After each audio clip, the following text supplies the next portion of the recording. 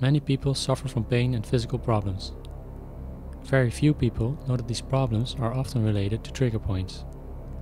Understanding and treating trigger points helps to lessen pain and improve overall health. This video is a short explanation and introduction to the trigger point.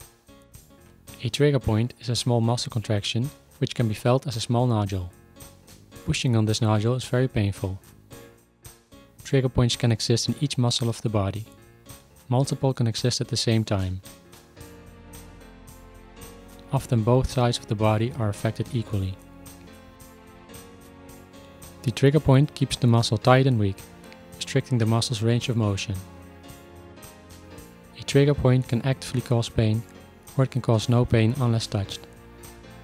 Mostly this pain is sent to a different area of the body. This is called referred pain. Referred pain can make finding and treating trigger points difficult. Luckily, referred pain follows typical patterns that have been well documented. Let's take a closer look at the trigger point. A trigger point lies in a taut band. The taut band is a tight strand of muscle that feels like a cord, easily mistaken for a tendon.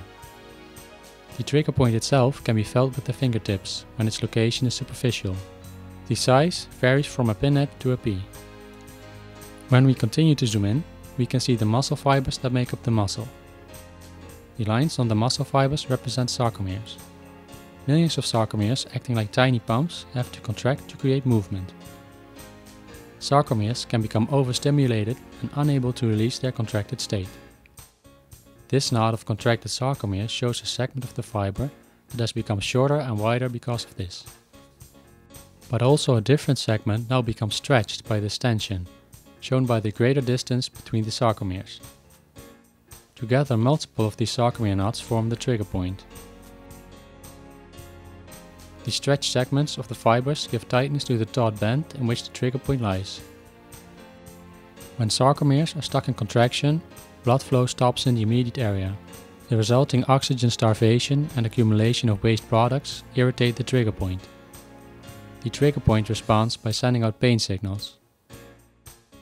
In return, your brain will stimulate you to stop using the muscle, which further shortens and tightens up the muscle.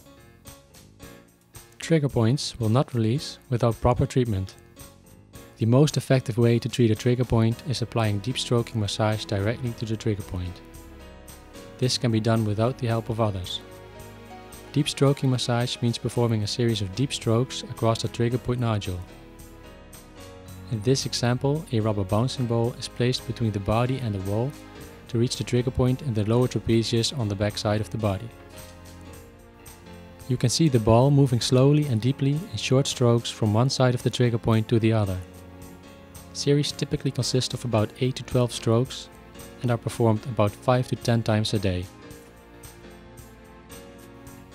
By using deep stroking massage, you are milking the trigger point, so to speak. Blood and lymph fluid is moved out containing waste generated by the contracted muscle fibers.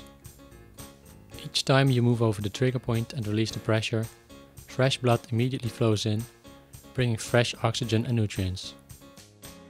It may take several weeks to return the muscle fibers to their normal state and fully release the trigger point.